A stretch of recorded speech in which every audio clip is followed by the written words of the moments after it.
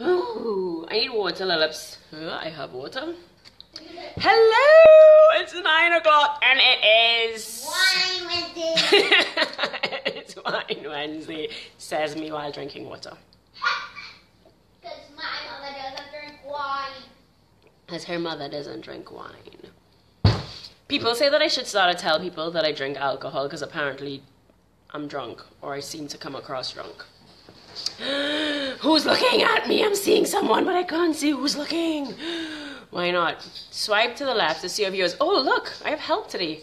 Oh, hey, real people. Hey, Cerilia, how's your wedding plans coming along? Cerilia is like the bomb singer, guys. If you are not following Cerilia, then you're lame. She is like the best singer in the world. She is from Trinidad, but she is somewhere in Asia. I don't know if she's in Hong Kong, Tokyo, wherever she is today. She's planning her wedding at the moment. Hi, Ariana. Hi, Luke. Hi, Jason. Hi, Stefan. Hi, I don't know because I can't see. Hi. Okay, so I went to see this show called Kidnapped, right? With Halle Berry. First to begin, Halle Berry doesn't seem to be aging. I don't know what's going on, but she doesn't seem to be aging. Kudos to her for that. And quite a few people commented on my blog saying, you know, she's a badass. And I was kind of like, but I think she's a dumbass. So I'm confused as to why people like thought, I mean, I get the whole, but it's a movie, and in real life, none of the things that she really did would actually work in real life, and it would not have resulted in her getting back her son. So I wanted to take the opportunity to talk about, you know, of course, I can't see comments, right? So if y'all are leaving me any comments, I can't see them. I never know why I can't see them, but I can't!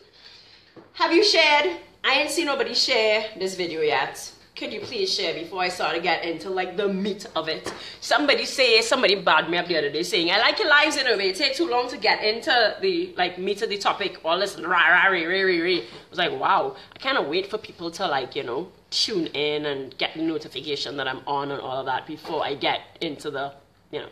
Anyways, so I have a lot of notes. Why can't I see comments?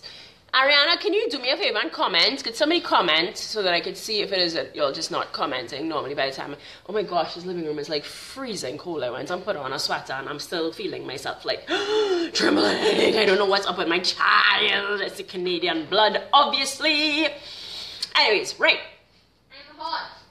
She's saying she hot. I feel like my hair. I kind of combed my hair today. I went out. Right. Okay. So I wanted to talk about Kidnapped, and I wanted to talk about Stranger Danger. I wrote a blog on Stranger Danger, and on my comment, guys, 9 o'clock is like so late. I'm like ready to go take a nap. Oh well. You're not supposed to be talking across there. You promised you would stay quiet if you got to stay up. So, Stranger Danger. Somebody was saying, like somebody had commented on my article, the Kidnapped article. And, you know, her thing was, if, you know, if there's this whole Stranger Danger, then why do we encourage our kids to say hi to everybody? And that's something that I'm really passionate about, right? Because there is no excuse for bad manners, like plain and simple. So if it is that you're afraid of stranger danger, and so you can't say good morning and good afternoon, and I'm very sorry, then our kids are officially dumb, and we're raising dumb kids. Like, I know that sounds really bad, but, I mean, we need to give our kids some credit. Like, they could know the difference between good manners and stranger danger. I mean, I know that our education system, you know, research proves that we don't encourage critical thinking, but we can encourage critical thinking at home. So we can, and y'all know I'm big on role playing, right? So pretend to be a stranger. I do think, I do not know, and somebody there who's techie could find a way to clip out the part on Kidnapped where she plays the voice note from the kid's toy. And she shows how, you know, and he's old enough. Like, the truth is he's old enough. So there really is no reason for him to have gotten caught in her conniving ways. Because she was like, hey, what's your name? And then a sentence later, she's like, your mom was looking for you. Aren't you so? And she calls his name and whatever. And like, seriously, we need to raise critical thinkers who are a little bit spunky. And this is the problem with raising children who are not spunky. Who are not, we can see you, dude. We can see you. Just letting you know, we can see you. Right? I'm really like, I can't see comments. I never know why. And I begged Ariana just now to send me a comment. Ariana did. I know, how do I see the comments? Hold on. No, that's swipe left to see your viewers. That's my viewers. Auntie Jenny, Brandon, y'all. Oh, look, yeah, look, people. You see the people who are now. Oh, right. Good night, Suzanne. It was me who did it. Go study them. Okay, right. Oh, look, and people shared. Yay! Oh, somebody's laughing at my hands, and now the comments are gone again. Okay, right. I signed on to see you trying to swallow us. Yes, I was yawning. Oh gosh, that would be so mean. Okay, yes, okay, right, great. So I'm seeing the comments so that I cannot ignore you guys. Sorry. Okay, right. So what was I saying? Okay, in the video, she's playing the thing, right? She's playing, and he's like, she has basically said, so what's your name? And so Jessie Lee, let's pretend as Jessie Lee would say, Jessie. And then she says, you know, two more things like, where's your mom or whatever? And then she goes, you know, actually I saw your mom in the car park because, you know, she was looking, there was this lady who was looking for her kid. And she was like, I'm looking for my kid and he's brown with curly hair and his name is, whatever his name is. And like, he was like, really? So I'm going to go through what I call the password rule. Maybe I should back up, right? I'm going to back up. Pretend I'm a different kid and you're the bad person. We can do that. Do you want to pretend the password rule? Yes. Okay. So, I'm not going to say the password. I'm going to pretend it's yes, the password. please don't say the password, right? Because the only two people in this world that know the password is... It's me and him. But if I have to go with somebody, they must know the password. So mommy will tell them the password. They have to tell the password to me. If they don't say the password, So at least y'all know I don't make this stuff up. And that I really do teach my child the stuff that I'm about to tell y'all. Good job, high five. Make me look good there. So, the password rule. But before we go into the password rule, I know that there are a lot of moms that are all judgmental. Did I roll over your foot? Oh. There are a lot of moms that are judgmental. We can't concentrate with you in the back here. You're going to have to go to sleep. You have a bath to take. You don't want to go take your bath? Okay, well, go eat your mango. Get out of my screen. Yeah, 7 people shared my video already. Lilip, seriously, on a serious note. I'm going. Thank you. Right. So, I know that people think that, you know, what's your kid doing out of your eyesight and blah, blah, blah, and all those kind of things. But again, if you look at the beginning of the movie, she's playing Marco Polo. And we could say that's not an appropriate game and blah, blah, blah, and all these good old things. The truth is, when you're in a public space and kids are having fun, there might be just that 1 second that they're not in your eyesight. And it happens. You may have gotten, I mean, the phone call that she got is a really scary, serious phone call. Did she have to turn her back? No, she didn't have to turn her back. So yes, we know the obvious things. Try to maintain eye contact. Even try to maintain a space, right? But the truth is, at the bank sometimes, Jessie would rather go and sit. So I can see her, but I can't hear her conversation. So that's another, we're going to talk about appropriate conversation, right? So anyways, so let's assume something really does happen. I mean, things happen, right? Shit happens. Like, shit happens. And we can't put our head in the sand and go, well, I'm never going to let her out of my sight, so I don't even need to go further than that. I just need to get stuck on, I'm never going to leave her out of her sight. Let's just pretend something happens. For whatever reason, something happens, and you guys separate. 1, when you're lost, stay in the spot that I saw you. Plain and simple. If you stay in the spot, the last spot that I said to stay in, because the kid in the movie wasn't being naughty. He didn't wander off. So that's a whole other conversation, right? And somebody asked when you started talking about stranger danger.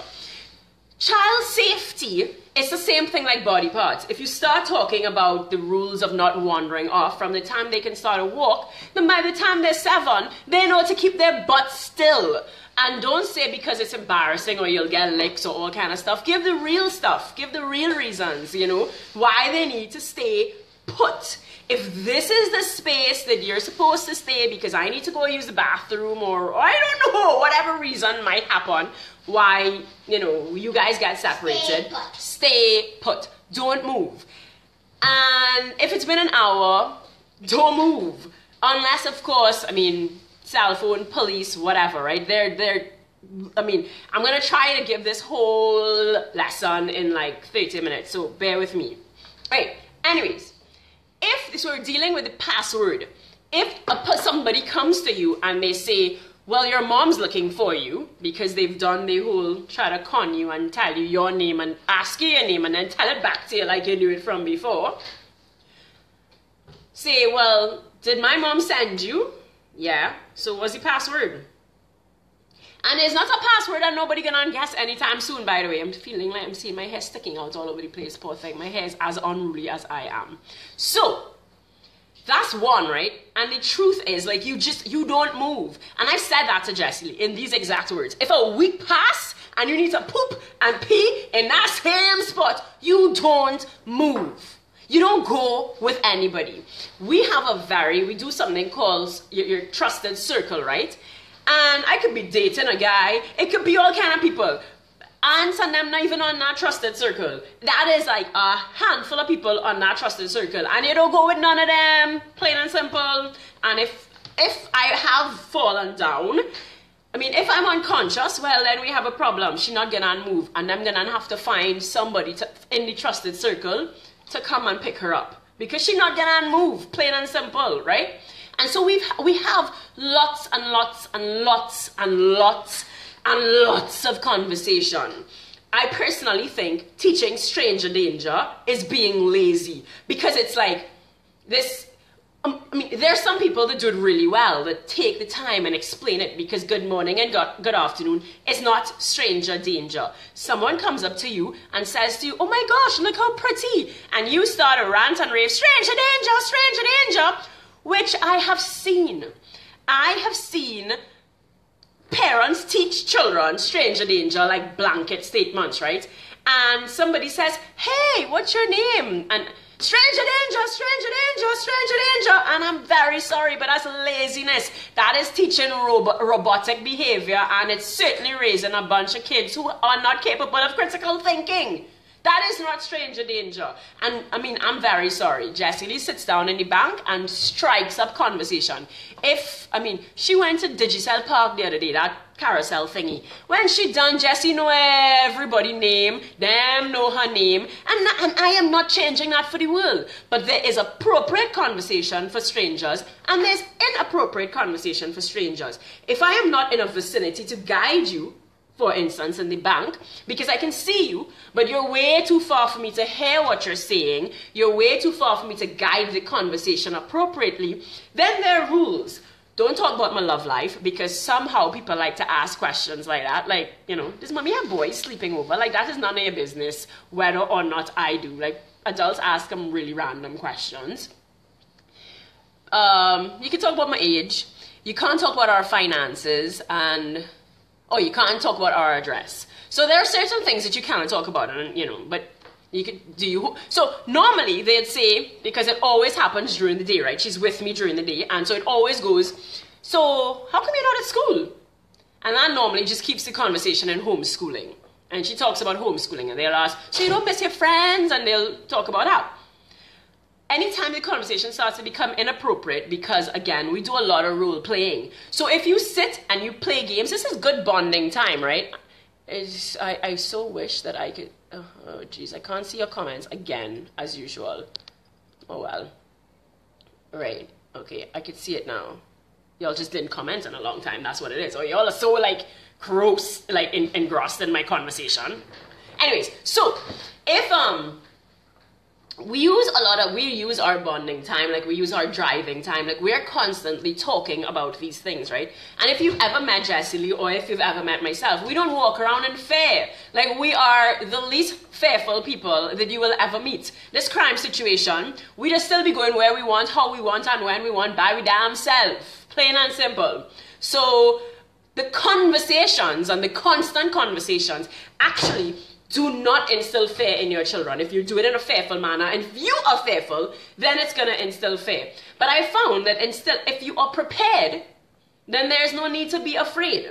I will give an example. So that is the password rule, right? So guys, go home, get a password, teach it to your child. Everybody should have a different password. It's you and your child alone, and nobody else. You and your child alone know this password. If for whatever reason you guys get separated, a stranger cannot come and tell you your mommy is looking for you without a password. Plain and simple. Second rule is the cell phone rule. We are engrossed. I totally agree. Yay! I hope y'all are sharing. Like and share. Y'all need to be interacting with me. So even if you can't comment, when I say something that you like, y'all should send me some hearts. Seriously! Anyways, next. So next conversation is the cell phone rule. Do your children know what to do? I mean, are they constantly practicing, preparing? In case of an emergency, I mean, I tell Jessie Lee all the time, the day you get licks is the day you panic, buddy. Like, I get super crazy mad for panickers. Because when you panic, you can't do nothing right. Like, you can't. You can't think, you can't implement anything, and the way to do that is to keep reinforcing, keep trying things out, keep scaring the living shit out of them. You know, there are things that you could do. I mean, self-defense classes are really good, you know, but send them back dog every now and then, whatever, scare them. But you have to constantly be talking about not panicking, thinking things through, staying relaxed. This is what we do. And the more that you practice something, you see how Jessie, I mean, I know y'all wouldn't know, y'all could just trust me, but I spoke about the password rule and she knew immediately. Because this is not something that we talk about once every year, once every 5 years, teach it once and you forget.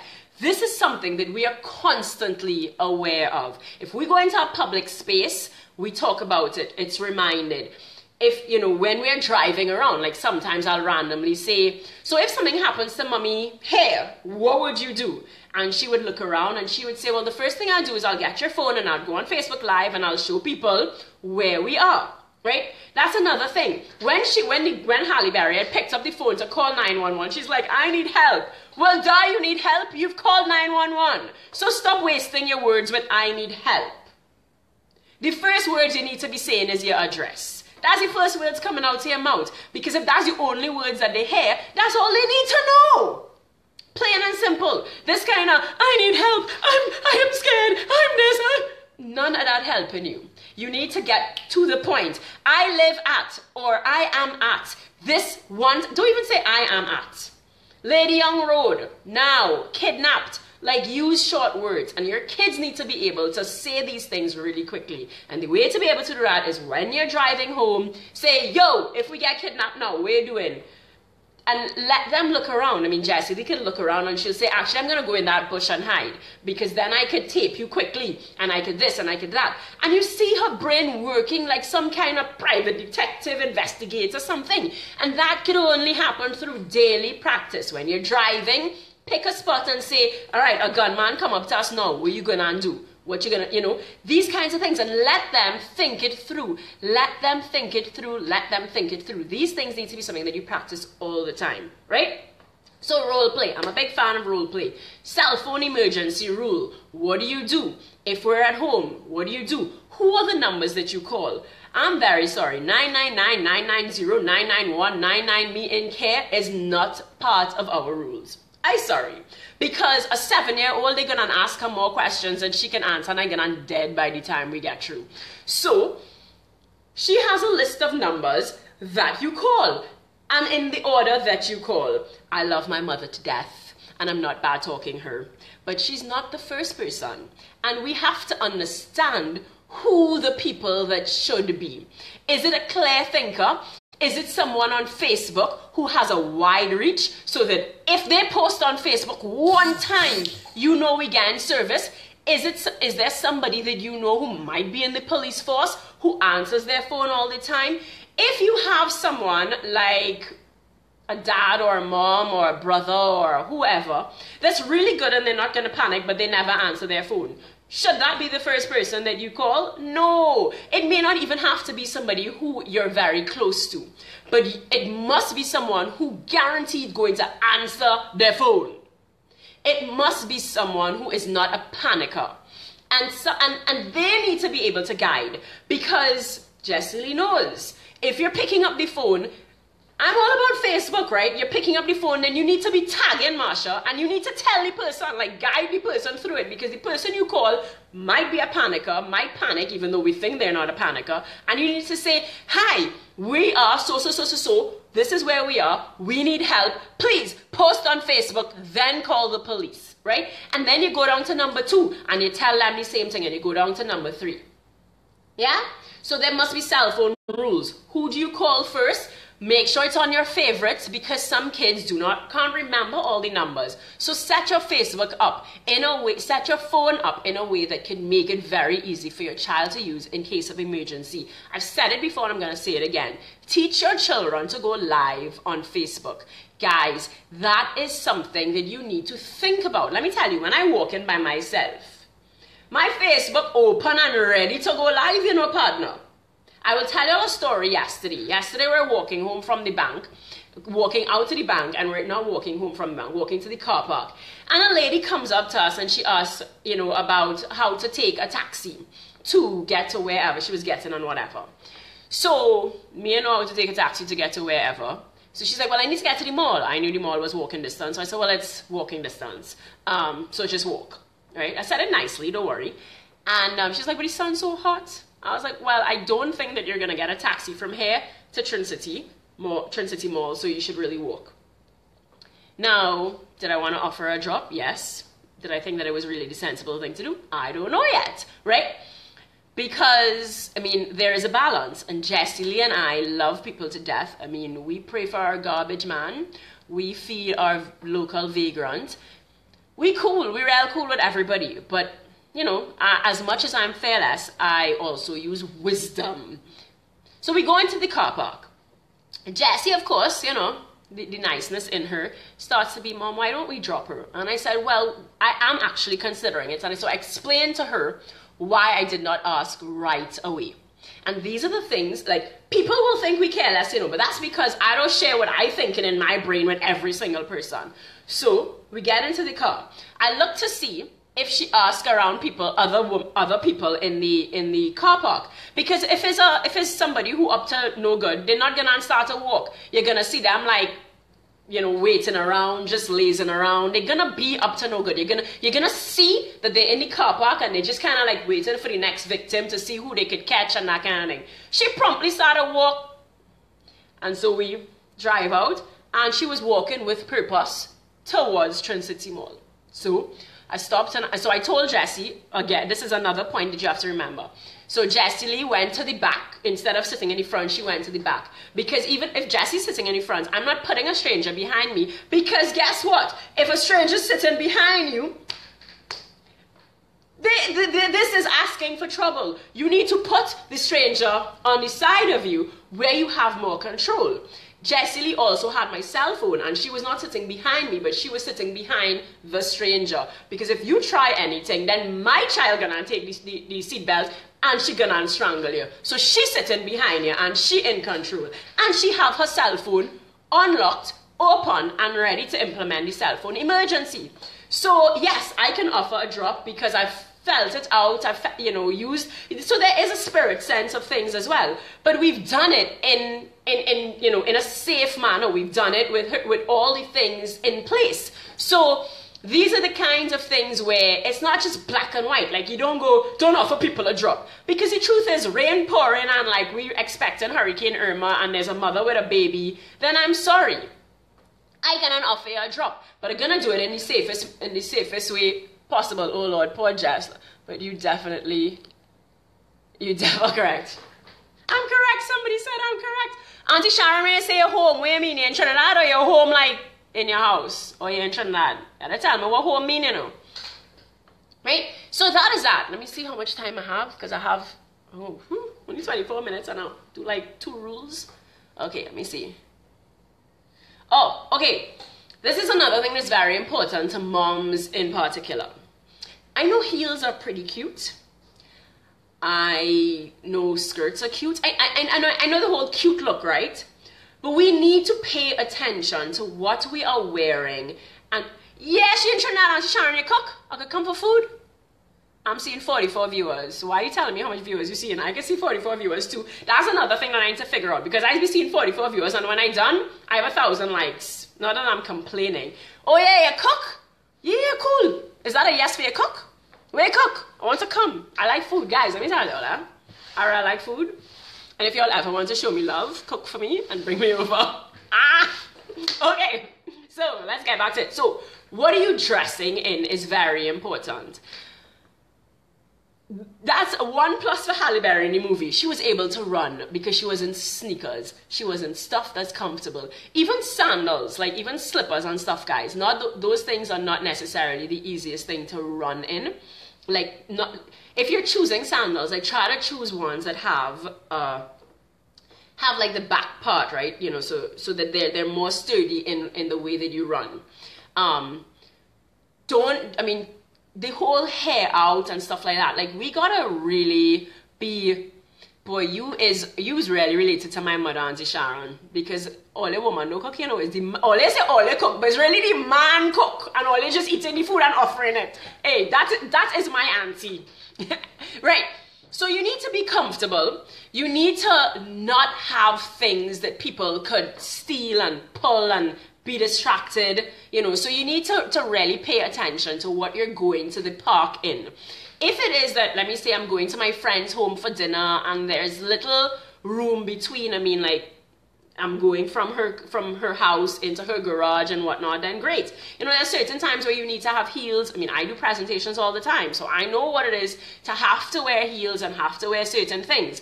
But you have to use wisdom in everything. If I'm presenting in Ministry of Education and I have to park on Oxford Street, bet your bottom dollar that I'm not walking from Park Aid to Ministry of Education in my heels. I'm walking in something that's a little bit more appropriate to walk in, and then I might put on my heels.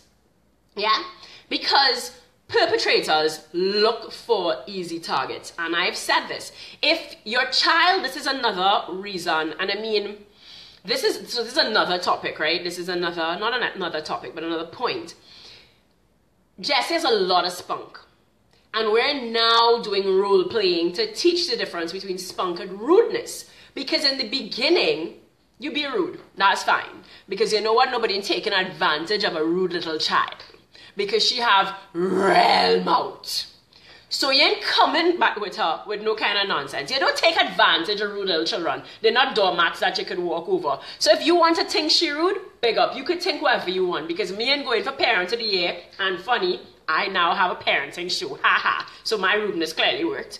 You know, and it wasn't, that was more important to me than being well behaved and being a doormat. Because we have this thing where we're raising little doormats. Do as I say. Don't answer back. Don't talk. You have an opinion. I don't care what your opinion is. This is what I say and I'm right because I'm the parent and I'm so wise. Like, that is rubbish. And that's why when the person came to talk to the little boy, he was mute.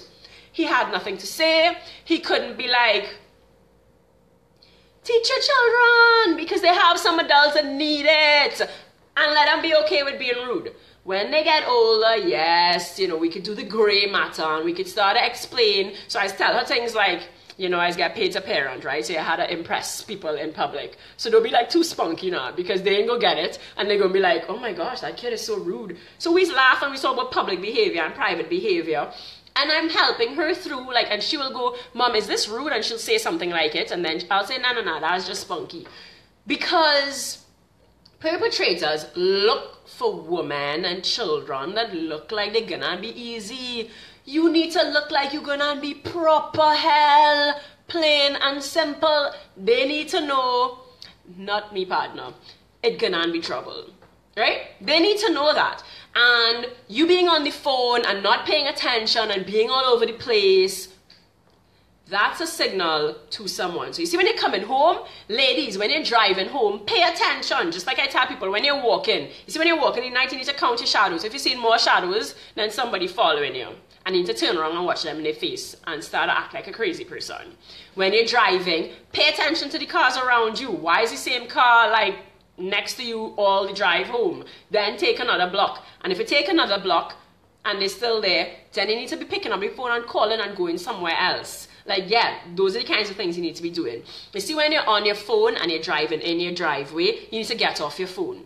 The one time we don't be role playing and don't be talking and don't be getting to know what's going on with me and Jessie in life is when we get home. Jessie know, from the time that gate we start to approach coming home, it's time to pay attention to what's going on. Pay attention to your surroundings, start to get quiet. This is not time to be playing on your tablet. This is not time for Marsha to be on her phone. This is time to say, hey, driving home now, I'll call you back in 5 minutes. You put your phone down, you get your lights out, you concentrate on what's going on until you're home in your house safely. We need to start to be aware, ladies, of what we're wearing, of how we appear to be in public. You need to appear to be very much in control, and if you know where your car is, don't appear to be too lost either. Appearance is important because criminals need to know that you're going to be hell and not gonna be a pushover. When people come to have a conversation with Jessie Lee, you never know, maybe there was a kidnapper that once wanted to have a conversation with Jessie Lee, and then they realize, well, this is one intelligent little kid and I'm not gonna waste my time because she may not be worth it. Versus, oh, this kid's a pushover, right? Cool. Very quickly, gonna go through because I think we, oh my gosh, oh geez Louise, we passed 30 minutes. Right, use what you have. Like in her case, I'm going back to the movie, right? Her gaslight was on. What was she intending to do when she was continuing to follow them and her gaslight is on? Like seriously, that made no sense, right? She's also there pounding the window saying, give me back my son, give me back my son. You have seen the car that your kid is going into, and what did you think you were going to do if you held on to the car? Like, this is where you pick up a big stone because you're in a park, so they have something you can pick up. Or if not, I don't want to get up and show y'all, but y'all need to learn to stamp. Stamp.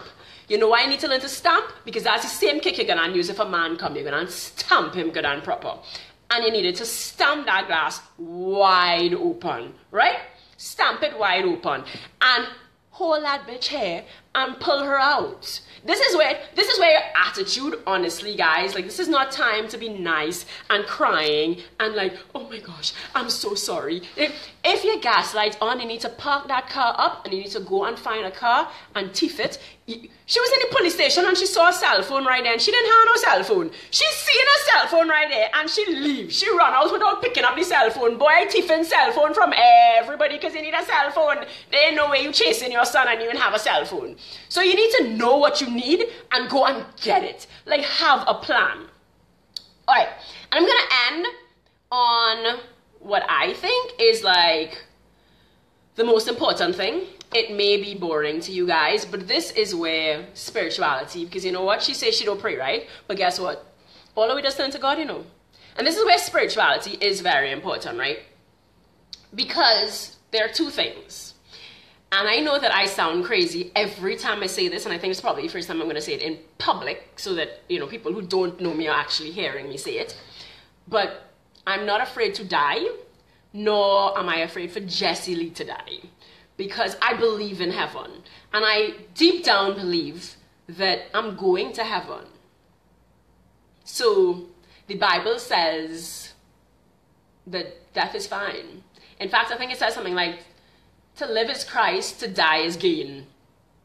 So if you had to kill me, go right ahead. Because the kidnapper said, I'll kill your son if you don't stop following me. First of all, if you don't stop following him, then your son gonna dead anyway. So you need to say, and you need to start to call people bluff. You see when, and let me tell you all that, I say in all these things, I have been robbed. Well, actually I haven't actually been robbed because I acted crazy and didn't get robbed in the end. But I've been approached to be robbed on several occasions. I've been in Holland, in the middle of red light district, and I cuss my way out of it, talk my way out of it, laugh my way out of it. I have been jogging around the savannah, and I hearing things going down. Like, why am I hearing leaves rustling the same speed I run in? And I turned around and I was like, yo, I could hear you following me. So what you need to do is come out to the bushes and face me. Mad people behaving or mad people? Because it didn't make sense for me to keep running because they was following me. So what you need to do is turn around and be like, I see you. And I dare you to come and fight me tonight. And you know what they did? The leaves went that way. They didn't jump out because they don't want trouble. They want an easy victim. So you need to say, I calling you out, buddy. And if you feel you coming, come through. This is where the nice Christian ways don't work. You need to be like a real badass and be like, I'm gonna beat you down, right? Anyways, back to the spiritual side. Being afraid of death, honestly, is the worst thing that you can do because you're so consumed by preventing death that you're actually not really thinking about it. So if your kidnapper says, well, I'm going to kill your child, I'm going to be like, do what you had to do, buddy. It didn't really matter to me. Kill her. I believe in heaven. And if you kill her, all that's going to happen is she's going to be rid of this shithole called earth and she'll be in heaven, in paradise. So that's where spirituality comes in. If, God forbid, she does end up in some brothel or whatever, being human trafficked and a sex slave, I am going to live in hope that there's a good reason that she's going through this. Because I've seen women that have gone through shit and then they're standing talking to millions of girls and inspiring the shit out of them. So I'm gonna live in hope that that's God's ultimate plan and she had to go through tragedy. Because that's another thing. We need to start a change your perspective on how we see tragedy, right? Tragedy's there to grow us, to build us, to give us a story. If I wasn't broke no ass, I can't tell all you how to become, like, how to get out of it. I can't tell you all that hold on to your vision, hold on to it. I know that you can get out. So we need stories to, stories make money, actually, if you were to, like, think about it from a very logical point of view. So that's the spiritual side of things. That I know if somebody kill her, one day I'll die too, and then we'll live for eternity in heaven. So it really doesn't matter. Big up, do your thing. And that's also another reason, I guess, why, even though we do talk about preparations and whatever, we're not really afraid to go and live and enjoy Trinidad, because Trinidad is still a paradise. Yes, I am not crazy. Yay! Okay, so guys, it's been 30 minutes. It's been 37 minutes. I'm very sorry for going over the time. Please like and share, please like and share, please like and share, because, we want to get like a Trini in the 11 millions in parenting, blogging and stuff. And I've prayed to God and I've said that I want to be one of those moms in 6 months. So you guys need to help. Like and share, like and share. I love you guys. I hope you got your Guardian today because my articles are in the Guardian on a Wednesday. And yeah, I think that's it. Okay, bye.